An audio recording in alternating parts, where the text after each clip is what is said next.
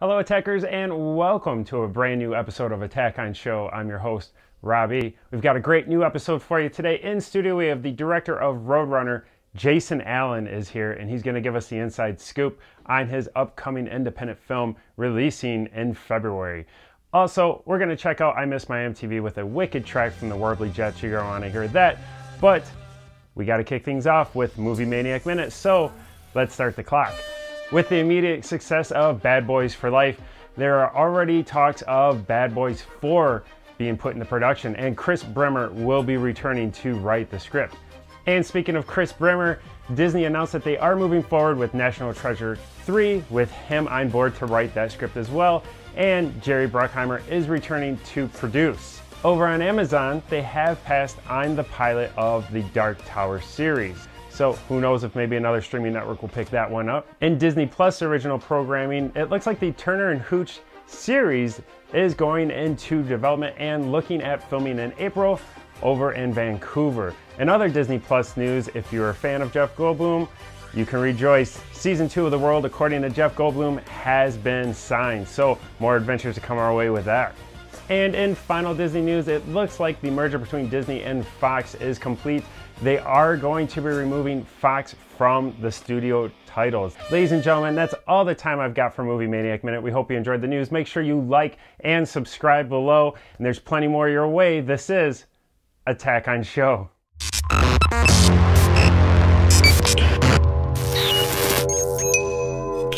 All right, as promised, in studio, we got Jason Allen. Hello. Oh, the whole crowd's going crazy for you. Jason, thank you for having me. Yes, of course. I'm happy you came. You are here because we're going to talk about a movie you got coming out shortly. Yes. Called Roadrunner, correct? Yep. And we'll call it an Attack on Show exclusive, but it won't be out until you guys already release this. But you want to tell everybody, you guys are going to come out with a release date on this finally. Yep. So the film is premiering at our Fell Peller Showcase on Wednesday, February 26th at the Main Art Theater in Royal Oak. Fantastic. February 26th. So Roadrunner has a fellow attacker in it, Justin Maine, correct? Yes. That's sure awesome. does. Why don't you tell everybody a little premise about Roadrunner? It's like a 70s psychedelic joyride. Yeah, so psychedelic. All right, that's the first time I've heard that one. Yeah, so Roadrunner is actually based off of a true story. Myself and my late grandfather, actually. But it's about a guy who is living lavishly in the drug ring in the 70s, and he's got a family, and he's just been living in it for way too long, and it finally is starting to catch up to him. Yeah. And one thing leads to another, and he needs to find a way to get out. Burning the candle on both ends. Yeah. It's interesting because, yeah, you do kind of have multiple storylines. I got to see a rough cut of this. This is probably the best part about hosting Attack on Show. I get these sneak peeks. See it before it comes out. Fabulous. This is great.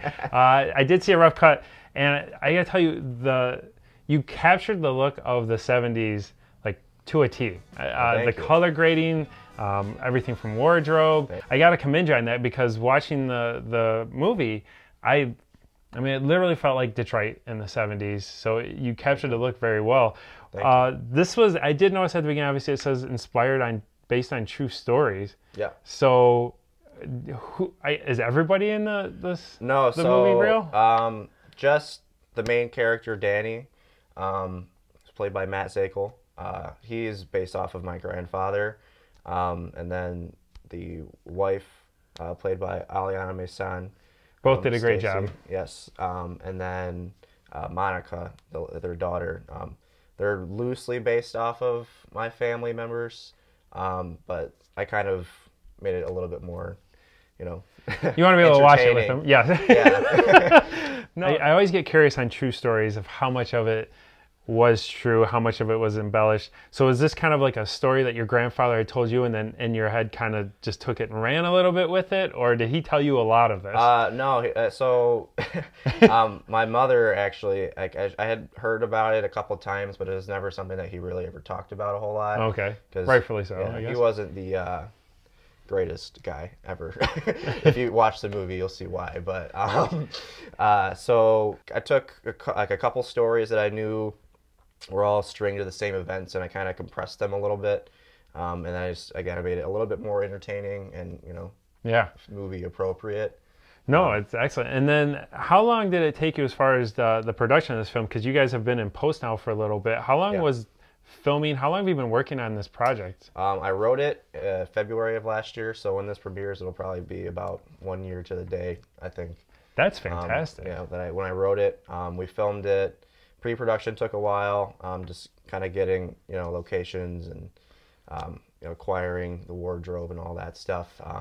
But we filmed it in July, August, September, and October. Most of it was like all over the span of a week, but a couple days kind of scattered. Okay. Just because of some pickup shots stuff. And it's Michigan, so you never know what the weather's gonna do. Yeah, the weather was a big problem on a lot of the days. So it would start raining, and then it would stop, and I mean, because you did a lot of outdoor shots in this movie. A lot with the car, which I gotta ask, who's got this car? It's a secret. I can't tell you. It's a secret. We can't. Man, almost broke the story. That was actually when we filmed with the car. It was crazy. We were filming. We filmed like most of the movie, and I almost didn't have the Roadrunner car for it. Like 2 days before, and I was like freaking out. And I was like, okay, the movie's gonna be ruined now. Wait, so you wrote a script? Went in the pre-production. Had filming scheduled. But no car. Well, I had a couple cars. I had kind of rewrote the script just in case it fell through. Was it like going to be called Dodge Omni if it fell through? No, it's still going to be called Roadrunner. There's a few elements in it that like I could have kept it the same. Okay. It's kind of metaphorical in a sense as well. Right. But, so 2 days before, I had the guy whose car we ended up using is like, yeah, I can do it, but I can't do it until September. And I was like, okay, great. So that's awesome. So we had to shoot. There's one scene in the movie where they're having this drug deal, and we literally shot half of the scene from one angle, and then like about 2 months later, we shot from with the car in the background. With the car in the background, yeah. And that day it was raining like on and off, and it was just it was wild. Disaster. Yeah.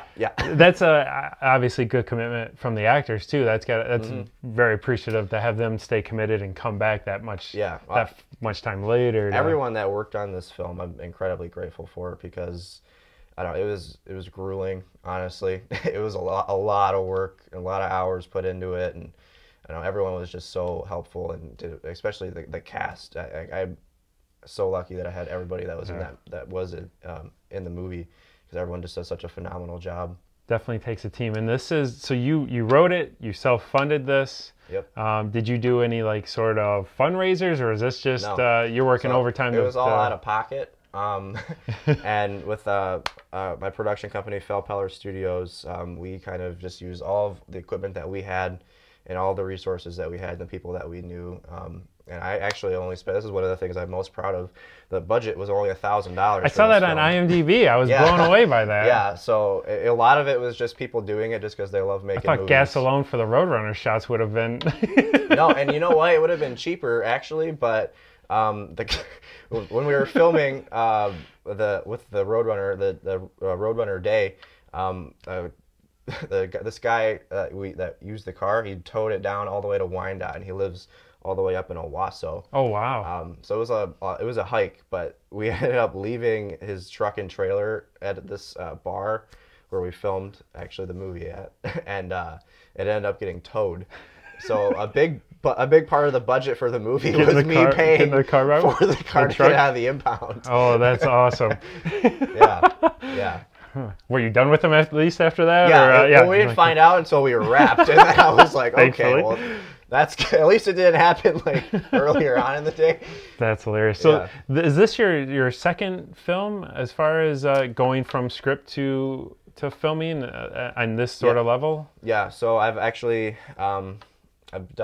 this is my second short film. This was more of a short feature film, but because the runtime is going to be around 40 minutes, 45 minutes. About, I think is where it's at now. But yeah, I did A Moment of Sincerity was like a short film that I did. That was my first like serious one. I've done a couple other like stupid comedy sketches on YouTube and stuff. Who hasn't? Yeah, of course. Next thing you know, you're putting a green screen behind you and taking it serious. No. No. Yeah, and I've worked on like a whole bunch of other like sets and stuff for other people too. So that was really kind of a big help in like seeing what I have done and what I did wrong and what I did right on my first short film, and then working with other people, and I kind of gathered all of the elements and just how to make a movie, and kind of launched that into this one. And it was very beneficial. No, when it comes together, it's very well done, and then it's impressive to see what you're doing. And you mentioned earlier, it's Fellpeller Studios. Yes. Is a company that you guys just started up. Was it this year? Yeah, 2019 we officially founded. Founded Fellpeller Studios. Yeah. And why don't you tell people kind of what is it that Fellpeller Studios does? Okay. So Fellpeller Studios is a indie collective. A film and media collective, and we're just a bunch of dudes that just love making movies, and we're kind of just almost like a for hire crew. Okay. So for anybody that's kind of out looking to make their own movie, with like Justin Main's Crow, he just hired us to help produce that. That's a big announcement. We got a couple other projects that from other people in the works as well that have not been announced yet, but really we're just kind of out looking to make movies just because we love making movies, and then kind of just making our own stuff in the process. So you guys do, as far as a production company, you guys kind of offer all services. Sound, you can help with editing, the sound editing. Yeah, anything you need, we can help you. So if you're looking to make a movie, somebody could call you guys and just say, hey, I need some help in this aspect of the film, and you can just kind of set up shop and help with that part of the film and move it on the way. Now, you already segued there, but you guys were signed. Fellpeller Studios is going to help produce Justin Main's The Crow fan film. Yes.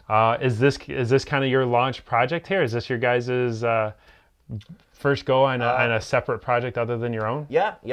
So other than our own projects, this is our first kind of big claim to fame in terms of working for a client, if you will.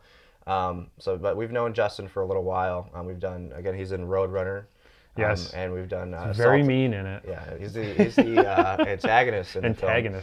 He's a bad guy, so it's kind of interesting to see him get a little angry in that one. But yeah, he hired Matt Zakel, who's part of Fellpeller. He's co-directing. Nathan Moser is doing the sound design for the film. He just hired Andrew Sosa, who's also part of Fellpeller. He's going to be the camera operator on that. I'm doing production design. Nice. And so pretty much just everybody from Fellpeller is just going to be coming on and helping him from get from point A to point B. I get what he sees, and watching Roadrunner, and the attention to detail was shown so well in that movie that I have total faith you'll bring it through, even though you have not seen The Crow. But you have seen it now. You have seen it now. Yeah. But I'm a huge Crow fan. We did 2 episodes on it with Justin, so we're going to be watching it very close close eye here. Scrutinizing my work very closely. No pressure, but we will find you. Yeah. No. Well, we got it. Don't worry. It's going to be a good film. No, I'm excited. So beyond The Crow, what do you guys have down the pipeline? What do you got going? Anything you want to announce? Are you working on another follow-up film already? Myself, no. I kind of take everything one project at a time. So once this is done, I'll be kind of moving on. Matt Zakel. Sleep maybe? No. Yeah, I might. Yeah, I'm trying to do that. But, Matt Zakel's writing a script called Someone Else that we're going to be kind of trying to work on coming up in the next year. We're kind of also doing like a lot of commercials. Okay. Commercial work around the area for nice. People. We just this company 5-Hole. We just did a commercial Make a for plug. them. That's awesome. I love it. We just did a commercial for We're not them. ones for marketing here. No, not at all. But yeah, so other than that, we've got a couple of things that I can't announce yet. No, excellent. And also, I forgot to ask, after Roadrunner goes to theaters, will people be able to view it elsewhere?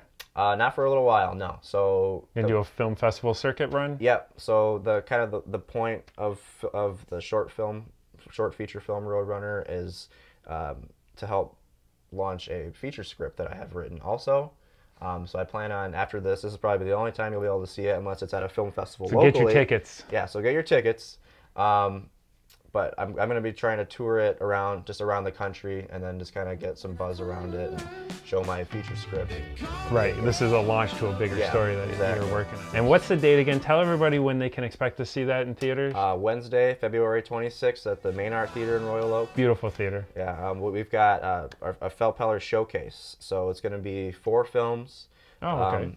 The first one is directed by Jordan Curry. It's called The Marauder. It's a little like samurai, kind of modern samurai film. Nice. The second one is one that we worked on with a close friend of ours, directed by Shane Hillier, called Yellow-Bellied Rat.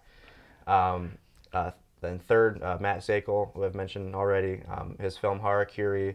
And then last is Roadrunner. Now, how long are we said Roadrunner is going to be about 40 minutes. How long are the other 3? The other 3 are about 20-ish minutes. Each, yeah. Oh, okay. Have you guys set a price point yet? Yeah, so it's going to be $10 for tickets. That's perfect. Yeah, I mean, you're getting nice plenty of entertainment there, 4 different stories to be told. Yep. I think it's good value. I'm excited to see what happens with it. I can't wait to see it go around the circuit. I think you're going to have some success out there. So I'm excited to see your growth. We can't let you leave. Obviously, we have a major segment to get to. Yeah. It is your 5 questions to see if you achieve attacker status. Are you ready for this? I hope so. I don't know, but I guess I'll do it.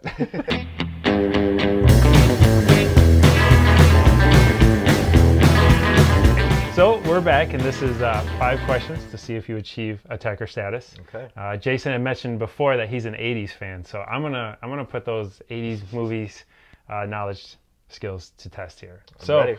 Number 1, would you rather party at Studio 54 or 2001 Odyssey Club, which, you know, the disco from Saturday Night Fever? Definitely 2001 Odyssey Club. I love Saturday Night Fever. That's actually probably like one of my favorite movies. I'm not gonna lie. Nice. I actually had to look up the club name because I could not. I did not remember the club name. Small details that nobody's gonna remember that, but the dance floor was pretty wicked. I think that'd be a lot of fun. Yes. All right, number 2. Who was a better crime-fighting duo, Tango and Cash, or Art Rydzik and Ivan Danko, which was Belushi and Schwarzenegger from Red Heat? Have you ever I have to go with Belushi and Schwarzenegger, honestly. Yeah? Yeah, I don't know. I'm a big Belushi guy, too. So yeah. I always thought that was a fun movie. Yeah. Those 2 went back and forth. To John Belushi and Roadrunner, too. Yes. No, I did my homework. Yeah. All right. That's it. You got it. So you're 2 for 2. Okay. Number 3. What movie car is the coolest car? So between these cars, which one is the cooler movie car? Okay. You have the Dodge MS4 Interceptor from Wraith. I don't remember that one. Yeah, okay. You've seen it? I have, yeah. Oh, man, I tried to dig deep. Or the Family Truckster from Vacation. Oh, okay. That's an easy one. The Family Truckster from Vacation, definitely. Nice. Yeah, I love those movies. That wins. Although Wraith, man, that car was so unique at the time when it came out. It was my personal favorite movie car will always be the DeLorean for Back to the Future, yes. though. That is my number 1 favorite movie. It was too easy, though, to put that in there. Yeah, of course. Yeah, you can't throw that one in there. You win. The Truckster gets it. So, 3 for 3. Number 4. Who would you rather have as a high school principal? You can take either Mr. Rooney from Ferris Bueller's or Mr. Vernon from The Breakfast Club.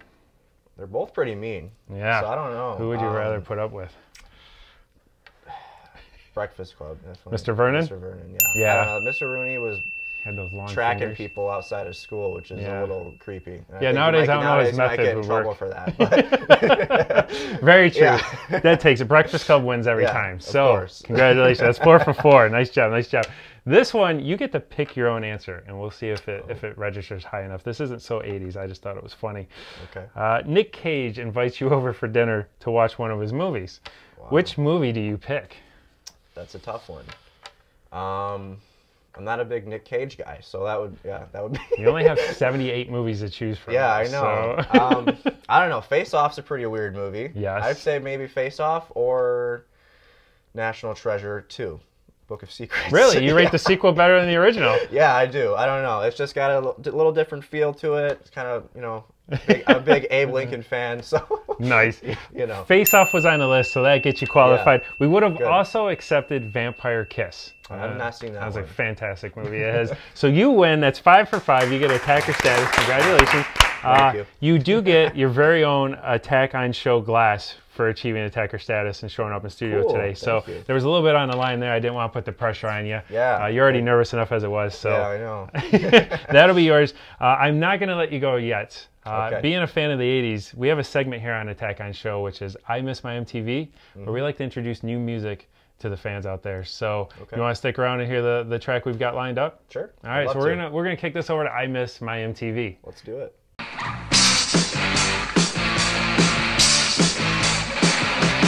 All right, so it's I Miss My MTV. Do you like music videos?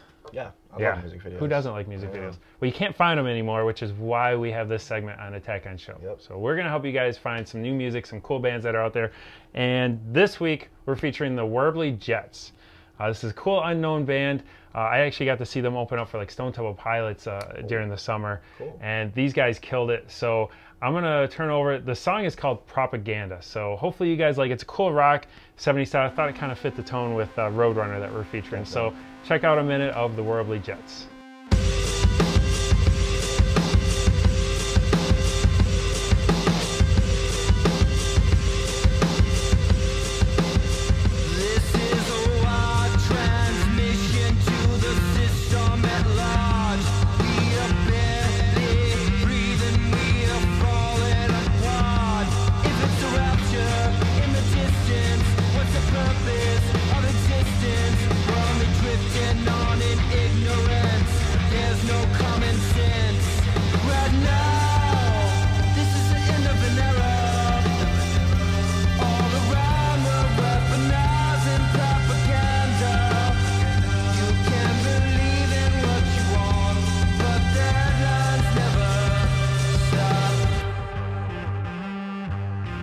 All right, so that was the Warbly Jets. What did you think? It was interesting. They have a very I don't want to say retro kind of style to it. But it is like a throwback, like 70s vibe kind of sound to it. I felt almost like. sound like the Arctic Monkeys almost. Yeah, that's actually a great pick there. Yes, it is very Arctic Monkeys, but funky enough. Definitely check them out. It's on YouTube. The link is below. You guys are going to want to listen to that music.